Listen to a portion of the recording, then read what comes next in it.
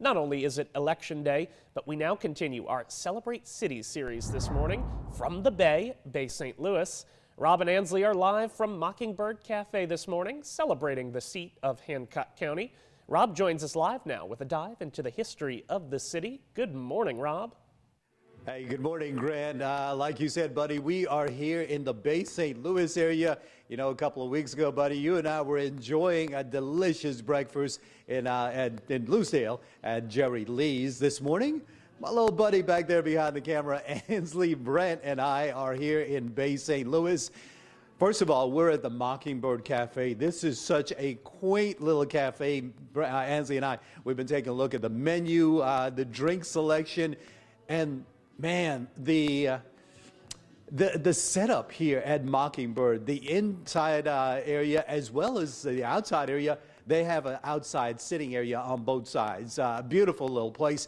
But first, let me say this, folks, if you have not been to Bay St. Louis recently, you are missing out on a ton of activity. It seems like every weekend they have something happening in the outdoor air event area, especially when we get towards the March, April, May time frame, you know, the spring time frame where the weather is so beautiful, and then again in the autumn months. Summer is happening here as well. You just have to be able to tolerate the heat. But then again, we're talking about the Bay St. Louis area. There's always such a beautiful breeze coming into this area.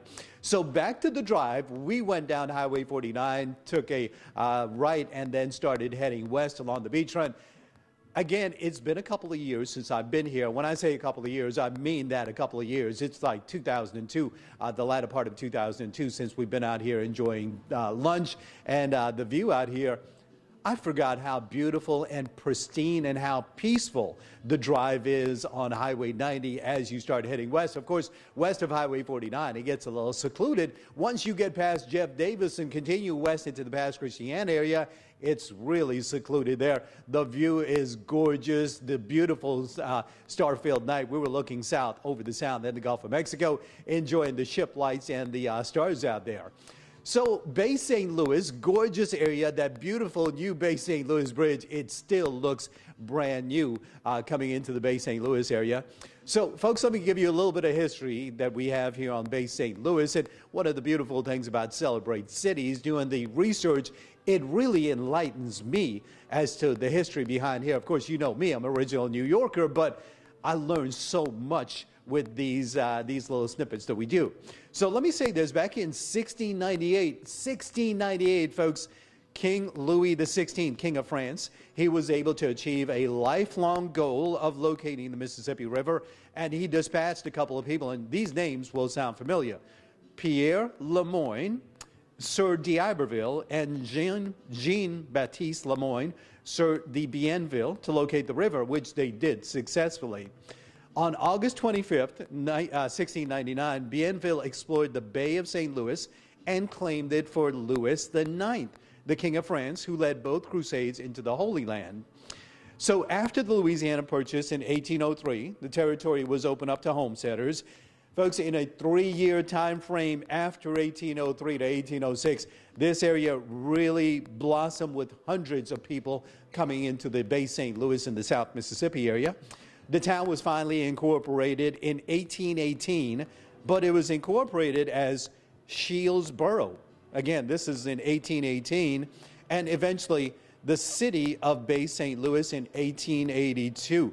So about 145 years ago, circa 145 years ago, that's when it was dubbed the city of Bay St. Louis.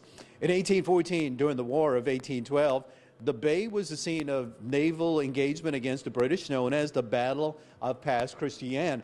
That is some historical value, it's historical knowledge that I think a lot of locals should know or would like to know.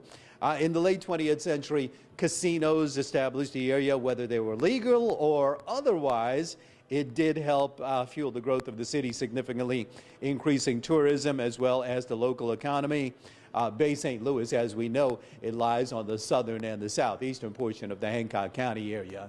So a lot of good history about this beautiful place. And of course, after Katrina, everywhere here in South Mississippi was ravaged. Now, it's been close to 20 years. We're going on 19 years later in August. And It looks like this place has been rejuvenated, folks. The aesthetics of the view along the bay, the businesses, the restaurants, the bars, the eclectic scene that they have, not to mention the multitude of outdoor events they have here on the weekends. It is definitely a big draw here in Bay St. Louis. You got to come check them out. So a little bit of history for you. Coming up next, we're going to be back. We're going to be talking about some of the upcoming events. Beginning at the 6 o'clock hour, we're going to have some guests, business owners, local leaders that's going to inform you about some of the history as well as some of the happenings here in the Bay St. Louis area.